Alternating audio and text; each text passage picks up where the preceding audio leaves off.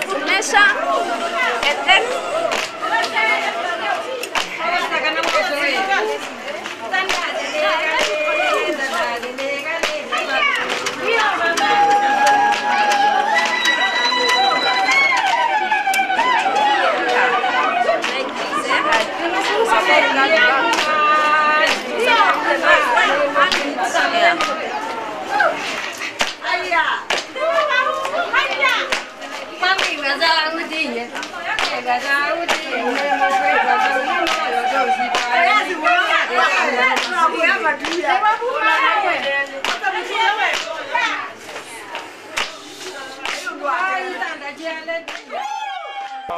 trying to demonstrate how to make the valve of the Hy2U to my friend here. So we have this round piece of wood which has a bit of hole which is made through, and then we have this small piece of wood here which is you insert it through the polyethylene bag which is tied just below this round piece of wood, and the essence is that we have this small piece of plastic here and this small foam which helps to retain the water in the Hy2U. And then we have this polyethylene bag here.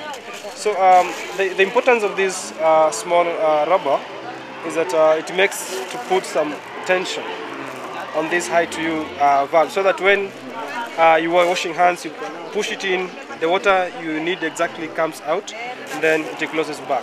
So the other thing, the other importance of this Hy2U is that it helps to keep people's hygiene in place.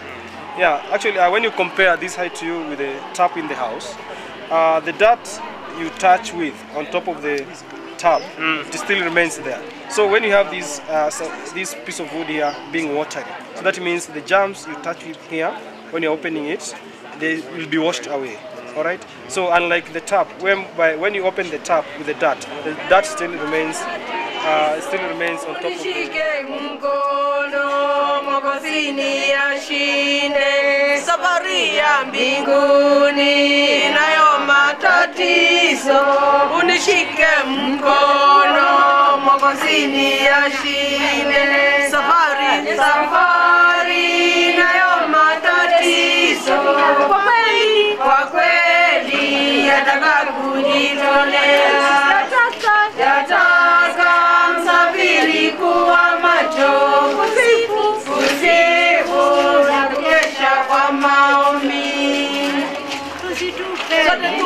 na imani matatizo ni mengi, tukiwa naye Yesu tutashinda milele.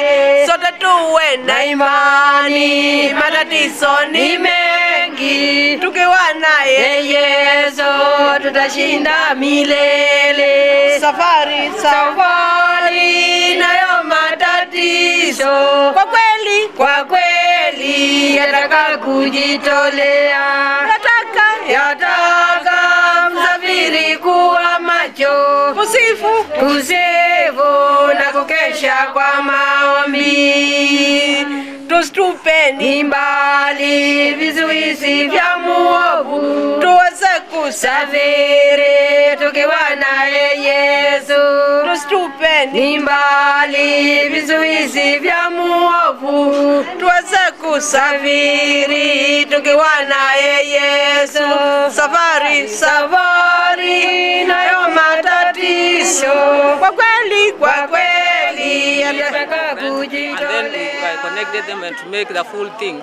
To me, it is very nice. It is helpful, and also it is helpful to like in my workshop, I've given people to enjoy, and I have seen them enjoying very too much. Even here in church, we had a workshop today, and I have seen many people enjoying washing hands, like small young children, and also women, and also our men. And I think we continue on teaching them how to make, how to use it, and how to, so that we can help our people to maintain the cleanness.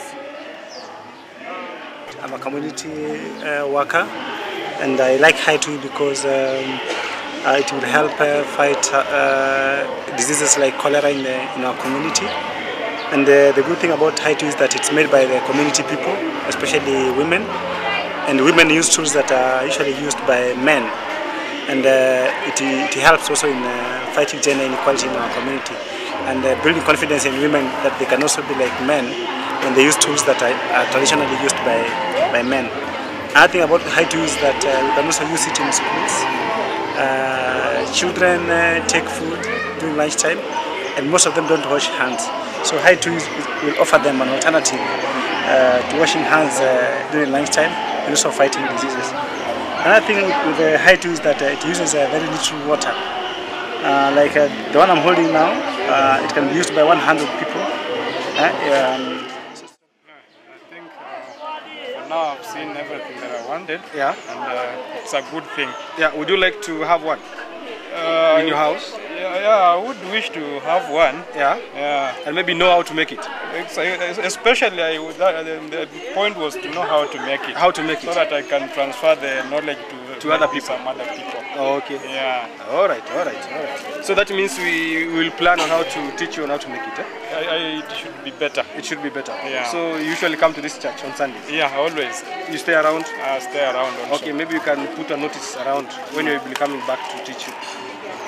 You will put a notice on when we will communicate. Okay. We will communicate. It will be good. Yeah. Yeah. So thank you very much. Thank you also very much. Okay. Yeah. Yeah. You have a good day.